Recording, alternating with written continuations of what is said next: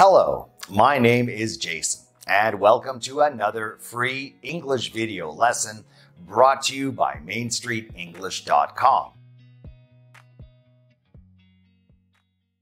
And welcome to another Ask Teacher Jason video. Did you know that about 60% of the words in the English language have a silent letter?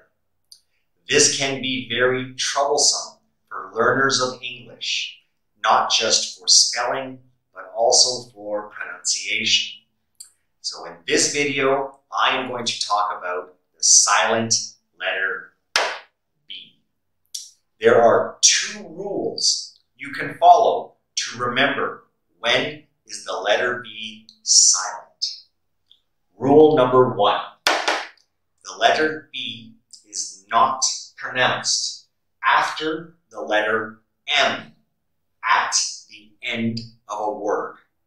For example, bomb, tune, comb, thumb, climb, lamb.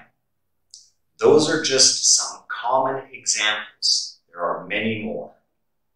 And the second rule you should remember is the letter B is not pronounced before the letter T.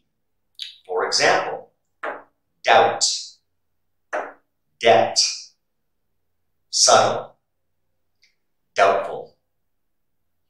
There you are.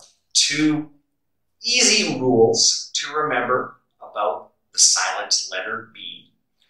As always, these are a very good guideline, but there are sometimes exceptions in English for the rules. So just keep that in mind. Thank you for watching this video.